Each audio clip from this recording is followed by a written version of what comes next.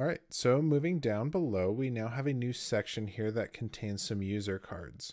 These user cards are going to represent authors that are on the website, and we need to showcase their image, display their name, a little bit about them, their location, as well as a link to their respective author pages. So we're probably going to set up some repeaters so we can actually repeat these columns, and we're going to be using something called the user field, and the user field is actually going to pull in the WordPress author data about this person. So pretty exciting stuff. Let's jump right into it.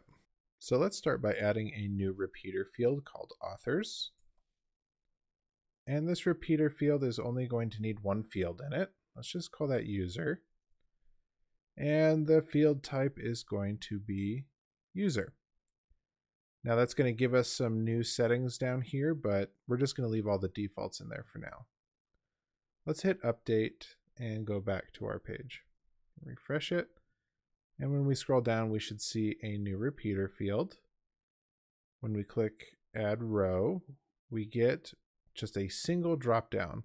When you click on the drop down, you'll see that it just has a list of all of the authors on the site. Let's select the 4 authors that we want to have display on the home page: Bob, Buster, George, and Tobias. When we save, let's actually dump all the data out here, and so we can kind of get a look at the data that it returns. Hit refresh, and we have an array of arrays that has the author data. We have an ID, first name, last name, email, all that good stuff. We're going to use this data to generate the design that we just saw on the home page. So let's jump into our code. We don't need to see this. And if we scroll down, I have taken the liberty to create our loop that if you don't know what this is, see the previous video. We go over repeaters and how they work. So this should look familiar to those who did watch it. And so what we're going to do is we're going to start taking a look at how we want to lay this out. Now, we can get the first name and last name from that data that we just saw, but we don't have like a bio and we don't have a location. I mean, technically we have an image here, but let's take a look at how we can actually add advanced custom fields to an author page. So if we go to our field groups, I've added in another field group called author. And now this author field group appears on a user form that is equal to add/edit. So all that really means is when you are on the author edit screen, which is just this screen right here, you can scroll down and you can see that we have image, bio, and location. So you can add advanced custom fields to a ton of different types of pages, including author pages. So we have added image, bio, and location to our author pages. So the way that we go about getting that is actually kind of tricky, and once you understand what it's doing, then it's not so hard. But let's do this step by step. The first thing that we're going to need is the image. And so we don't want this placeholder here. We actually want that image that we had set up in our author page. So we want echo get field image. And the way that you get something off of an author page is by passing in a second parameter with user underscore the author ID. So 432, whatever the author ID is. And so we're going to need to get that author ID out of the array that we were just looking at. So author ID equals get subfield. Oops, we need an underscore in there. Get subfield user, that's the name of our repeater field. And we want to get the ID out of there. We want to concatenate that in. So we should have our author ID here. So this will return the image array. So out of that array, we want to get the URL.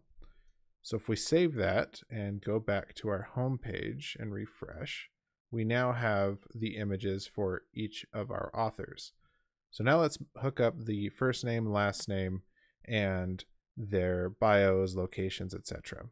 All right, so let's move down to this H4 and let's replace that hard-coded text with echo get sub field. We want to get the user, and let's get their display name. Display name. And let's refresh back on this page. Now we have each author's respective name. And let's fix this bio here. And since this is a field that lives on the author field group, we're going to have to do the same thing that we did up here with the image. So this is going to be bio. And we need to give it user underscore author ID. Let's save that and refresh. So we have all of their bio information there. And let's get their location. Same process. Let's just copy and paste that here. And let's get location. Refresh. It should go from Salt Lake City to Orange County. And last but not least, let's get their link set up for their author page. Right here we have the link. And we need to do echo get author posts URL. And this is going to take the author ID as well. Let's just end that part right there. And let's refresh.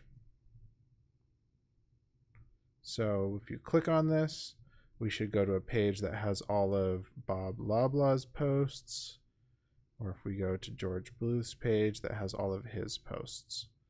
One last thing that I wanted to show you is conditional logic.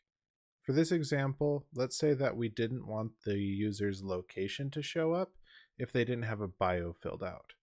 So we could click on location and scroll down here and check the conditional logic box, and it comes up with a set of rules that we can establish. You can get pretty fancy with these, but let's just do a basic example. So show this field if the bio has any value.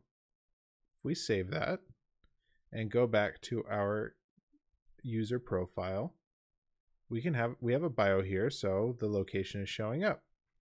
However, if we delete that, the location field disappears. Put it back in, and now we can show our location again. But like I said, this is just a small example, and we'll definitely be touching on it more as the series goes on. But I hope you guys learned something today.